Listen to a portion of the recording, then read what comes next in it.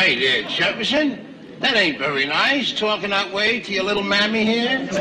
She was always of Indian heritage, and she was only promoting Indian heritage. I didn't know she was black until a number of years ago when she happened to turn black, and now she wants to be known as black.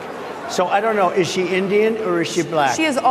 What's going on? He called Mama Mammy. I didn't think I was doing nothing wrong. I thought all colored people call their mothers Mammy. Well, I did, Jefferson. That's what I always heard. Geez, Al Jolson called his mother Mammy for years.